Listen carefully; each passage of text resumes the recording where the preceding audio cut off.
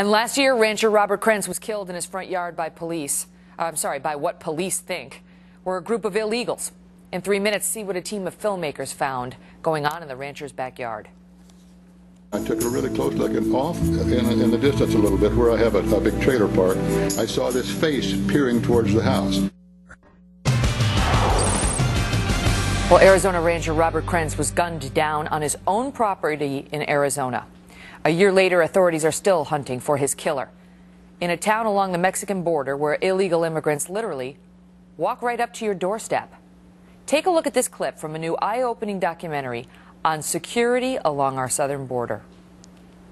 I heard a knocking on my front door, and it was the person that I had seen the face of back by my trailer, and it was a female, Hispanic female, and she was not injured, but she was quite distraught. She came over to me, and she got down on her knees and reached up and grabbed my arms with tears running down her face, said, "Por favor, señor, no Border Patrol, por favor." She was begging me not to call the Border Patrol.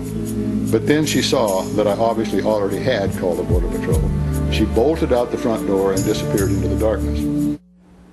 Just one of many examples in a really compelling piece. Janice Kephart is the director of the National Security Policy Center for Immigration, and she joins me now.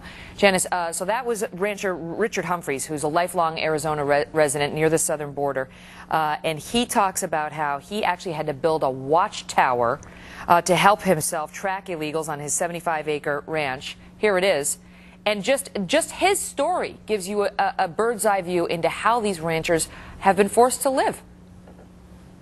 That's right. It's a very interesting scenario when you're actually out there in the vastness of the Arizona desert. There are very few Border Patrol who are in the area because of the geography of the area. You've got 2 neighbors in 8 miles, and you've always got the threat in the back of your mind that you could be the next Robert Krentz.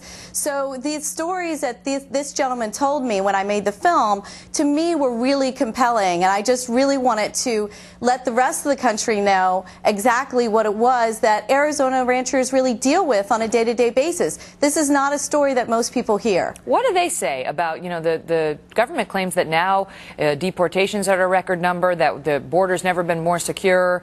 What are they reporting from the front lines, if you will? Well, if you ask Mr. Humphreys, he would say it's a fiasco. And whatever is being said about the border being secure, it's less secure than it's ever been. They feel more threatened than they ever have. He told me when I interviewed him, he's had over 1,000 encounters with illegals on his property. And it only takes one illegal with a gun to cause you serious problems.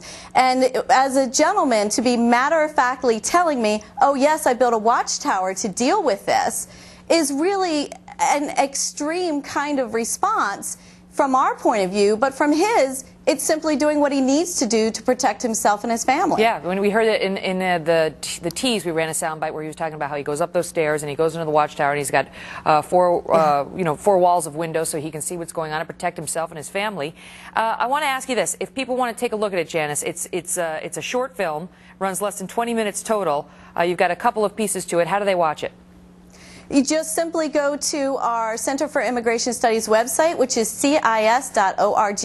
It's running right at the very top of the website right now, and of course it's on YouTube as well. It's so helpful, I think, in particular to people, like you and me, sitting here in D.C. and New York, so far removed. Right. You just can't get it in your head when you hear these border stories about what these folks are actually facing. All the best to you. Thanks so much for being here. Thanks so much for having me.